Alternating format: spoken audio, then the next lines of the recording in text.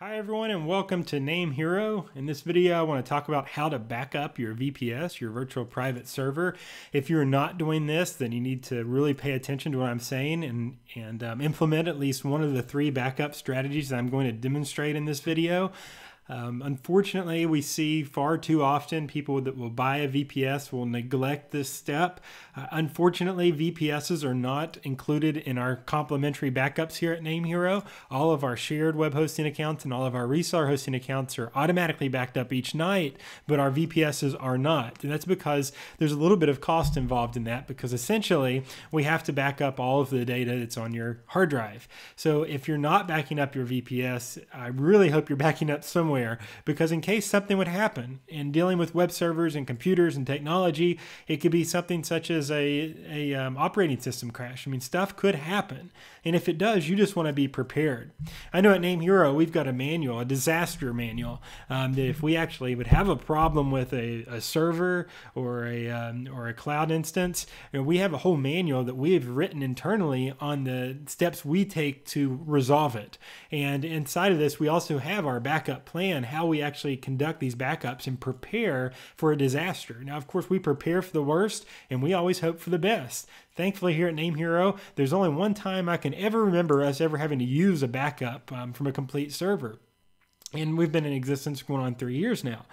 But the thing is, it could happen, and it could happen tomorrow. It could happen a year from now. It could happen 5 years from now. But you want to make sure that you do have backups on your VPS regardless. So if you don't have one of these 3 ways, then you're pretty much setting your VPS, your business up for suicide, because if something would happen, then you would be in some big trouble.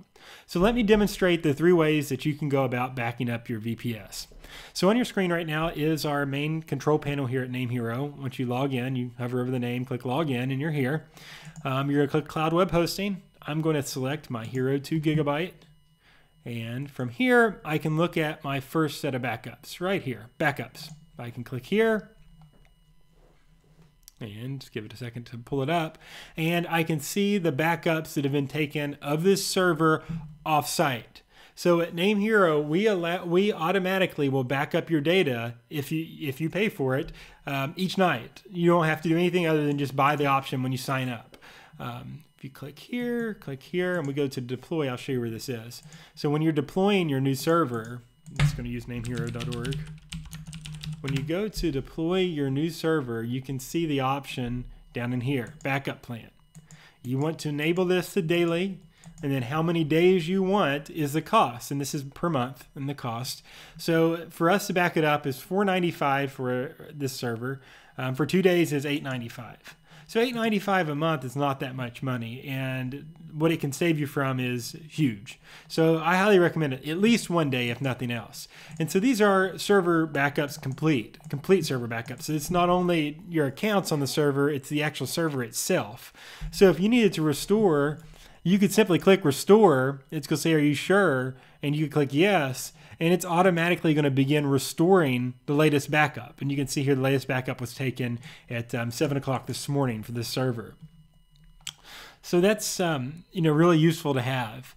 Say something would happen that maybe multiple accounts on the server got maybe wiped out, or maybe you had a system operating error. Maybe you updated something and an update did not go well. For whatever reason, something really bad on your server happened, on your VPS happened. You can just click here and restore it, and it's going to restore. It takes about 15-20 minutes for 6 gigabytes. The larger the server, the longer it's going to take. I've seen ones that are like, if you'd have like 500 or 600 gigabytes of data, it may take 12-14 hours to restore it. But the good thing is the data is there and it's going to restore. So that's the easiest way to back up your server, is just enable that option. Just order this option when you build the server, and it's all set. You don't have to, you just set it and forget it. If you didn't order it, you can go into, I believe it's in here. Right here, you can go to upgrade downgrade options, and you can see daily backup plan daily, and it's right now 1 day. You can add it or change it here. Okay, you could change your backup options inside of here if you already have a server. So that's going to be the easiest way to do. If you're selling web hosting on your server, I really recommend doing that, to enabling these backups. These are completely off-site, meaning that if the data center that your actual server node is in, if that blows up, then the backup's going to be withheld, and you're going to be able to restore that on another system. And so at maximum, if you have 500 gigabytes of data, for example, maximum downtime to redeploy is just the time for that data to resync to the new server. So you're looking at maybe 12 hours of downtime, whereas if you had to rebuild that from scratch, it might never even come back online.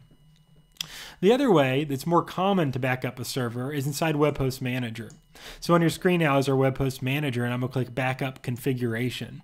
So this is a module built into Web Host Manager that will automatically back up your accounts each night. But by default, it's disabled. It's disabled because it uses hard drive space. So Web Host Manager, the folks over there, they disable it, and they rely on you to enable it so you can tell the system what and where to back up. So to enable it, you're just going to click Enable.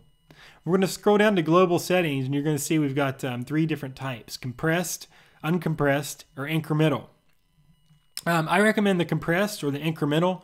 The incremental is just only the backup information that has changed since the last backup, or compressed was going to compress each file, and it's going to back up everything, or compress each account into a nice little zip file, which condenses it. And so if you're using 6 gigabytes, then it's going to condense to about 3 gigabytes, so it saves money. So we go down here, and you can look, there's some checks that have to take place. So one, it's going to make sure that the minimum disk space is 5%. If you have 5% of disk space left, the backup's not going to run because it's going to fill your hard drive up and potentially cause a crash. And you can change this by percentage or megabytes. Personally, I would probably like to see you up this to maybe 10%. If you're only running on 10% left, you probably should do something about that. Add more space, scale up, which I'm going to get to in a either shortly or in another video. I haven't decided yet. But you want to check that. Next is the maximum destination timeout. And so I'm going to show you how to set up a destination for these backups. And so if this amount of time elapses, then the backup's going to stop because it's timed out. So I'll just leave that default. Maximum restore timeout, just leave that default as well. Scheduling and retention. So this is important because this is the days that you want it to back up. So by default, it's going to go to backup daily, and it's going to go to every other day. I like to back up daily, and I like to back up every day, and I only like to back up and retain. On this one, I like to retain 1 or 2 days because remember, each backup is going to take up data. So especially on this 2 gigabyte server, you're looking at 30 gigabytes of space. So we're using 6 already, so it's going to use another probably 3 for backing up. So it's going to use our disk usage. So we don't want to get too crazy with retention. If you want to add all the way up to 7 days retention, then you need to have a larger VPS. So you'd probably want to be on our Hero 6 or our Hero 8 if you enabled a full weeks. Okay, strictly enforced retention regards to backup success. I probably wouldn't recommend that. If the backups don't succeed, then you probably don't want to keep them anyways. Next is a weekly backup or a monthly backup. So this is the same as daily, but it's just going to take it once a week, or it's going to take one here once a month, the first of the month or the 15th of the month. If you're doing every day and you're retaining 2 days, there's really no need for the weekly or monthly. If we go down here, this here is to back up the accounts. So you can back up all the accounts on the system or just the system files. Of course, you want to back up the accounts because that's the important part of the server. So if I click Select Users, you're going to see on this example server I have, there's only 2, and they're default by on after I enable it. So those are going to back up. If maybe you had some accounts on there that were either customers that maybe the customer doesn't want it to be backed up, maybe it's a throwaway site that you don't use, you can maybe just select that. Or maybe you have a site with a lot of usage that you back up elsewhere. So you can save disk space there. Backup suspended accounts. If you're web hosting, then you probably don't want to do this. If the user is suspended, then they're either violating your terms or they're not paying you, which is a violation of your terms. So why should you back up their data for them? If they're not paying, they're not paying. So why use twice your resources? So I keep that disabled. Access logs, you don't need to back up the access logs. They get tremendously big and they will take up a lot of space. So don't worry about that. Bandwidth data, if you are web hosting, you want to enable this. It's default enabled, but if it doesn't matter about the bandwidth data, just disable it. Local DNS, when enabled, this option confines the domain lookup to the server only and does not query the DNS cluster. So if you're clustering this VPS with another VPS for DNS, you would enable that, but we're just going to keep this disabled to be much quicker. Next is system files. This is not needed to restore the accounts, but it's needed to restore the whole server. Okay, so it's highly recommended that you do back up the system files. There's not that many because if the whole server would crash, you'd want these files to restore the whole server to the way it was. So this way, you've already got the backup you've ordered from us. You've got that covered. The good thing about this backup system is you can restore per account. So if just one of the accounts need restored, you can type in and restore it. You can download one of those account backups and just pull the file you need. So that's the advantage over our whole system backups. Because our whole system backups, it's all or nothing. This here, you can kind of cherry pick. Databases, MySQL. Here you can do each account's MySQL, the entire MySQL directory, or the per account and entire MySQL directory. I like to do per account and entire MySQL directory, so I get everything. I want everything backed up in MySQL personally. Default backup directory, this is the local backup directory on the server. /backup is default. Now, remember, this is going to use your disk space on your server. If you want, you can order what's called block storage from us, and we can add storage to this partition. So we can add storage to the backup partition if you need it. I believe it's about $30 a month for 100 gigabytes. So maybe that's an option for you as well. If you're interested in that, feel free to submit a sales ticket. We'd be more than happy to quote you. A lot of our customers, they will just use the disk space on their server if they have it. And then if they outgrow it, then they will buy some block storage and allow us to partition that drive for them so they can back up on the server as well. This here will actually mount a new backup drive if needed. So it will actually, if it requires another drive or mount point because it's full, it'll automatically do it. I personally don't enable that. I'm more of a manual guy. I want to define where I'm backing up to and know. I don't want to rely on the server, so I always disable that. Next is destination type. This is important as well. This will automatically send your data to another location. So let's check it out. Amazon S3. This is my favorite, and this is what I recommend. Amazon S3 is very, very affordable. I'm talking about maybe $4 a month for a couple hundred gigabytes of data. So Amazon's my favorite because you just go over to Amazon. If you have an AWS account, you log in. If not, you create one. But then you just click Create New Destination. So this is the third point in our backup system. First is the backups that you order from us. It's all or nothing. It's all the server or nothing. You restore it in the interface, point and click. The second is the on-server backups, what I'm showing you. The third is taking these on-server backups and sending them over to Amazon. So here it wants a destination name. So we would just call this destination Amazon. Do you want to transfer the system backups? Well, probably. This is the folder that you're going to use inside of Amazon. So you can just put whatever you call the server, maybe alpha, and it'll put it in there. Now this is the bucket of the Amazon, the remote destination, and you can just put server, whatever. Next, the access key and the secret access key. These two things you get inside of your Amazon account. So when you log into your Amazon AWS account, you click S3 and you will assign an access key and a key ID and secret access key for it. Very easy, very straightforward. If you need help with it, you can submit a ticket and give us your Amazon login and we'll do it for you, or you can simply ask Amazon, but it's very easy and straightforward. I'm not going to demonstrate going through that because I don't have a demo Amazon account at this time, and I can't go into mine for security reasons, but it's very easy to get those two credentials. It's just like a username and password pretty much. It's all it is a username and password for your Amazon account, but using their keys and secret access keys. And then timeout, just save that at default. That will give you the third point. And so each night when this backup module here runs, it's going to automatically throw it over to Amazon too. So now you're going to have off-server backups with us. You're going to have on-server backups, and now you're going to have Amazon. If you don't want to use Amazon, you can use FTP, and you can back up to another server. So maybe you have another VPS with us. Maybe you have another VPS with another provider. Maybe you have some cheap dedicated server. I know here at NameHero, sometimes when we want to back up large amounts of data, we'll find a data center somewhere around the United States with really cheap servers, and we might buy 5 or 10 just to use for data backups. You can do that as well. Send it via FTP.